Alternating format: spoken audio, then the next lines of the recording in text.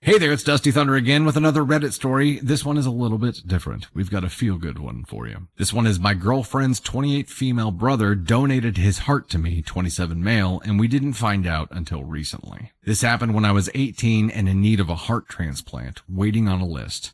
We were waiting for months. Then just like that, we got the call, and it changed my life. I was so grateful to the donor. My mom and I even made our own letters to send to the family, but they never wanted contact, which I respected. He saved my life, yeah, but theirs was all heartbreak. For years, I was always grateful for that sacrifice, but even more now that my girlfriend and I met years later, and now we're expecting a baby boy in August. Also, because we know the whole truth now, she never talked about her brother much, so all I knew was that he had died.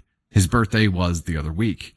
My girl wanted to visit his grave because they hadn't done it in a while. She opened up about his car accident, being on life support until they decided to take him off, and since he was registered as an organ donor, that isn't what got me thinking though. What did was the fact that the exact date of his death is when I got the call for the heart transplant. My girlfriend and I decided to find out the truth because her family was grieving so much they never looked at the letter sent by me.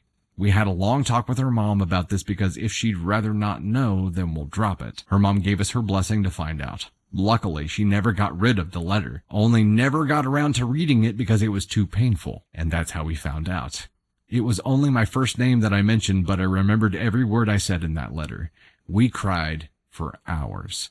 All this time, life brought us together in the crazy way, and neither of us knew. It's too wild. He gave me a chance to be alive and meet the love of my life and start a family with her. I feel like the luckiest guy in the world, and all thanks to him. Wow. When hearts collide, right? It's like, you talk about serendipity, and then you have to hear a story like this and wonder, right? You have to hear a story like this and wonder if her bro was present in some kind of spiritual way and was like, yes, I'm gonna connect you two. You have to wonder if he had some kind of hand in that. That's amazing. You have to hear that story and wonder if something else brought them together. That's amazing.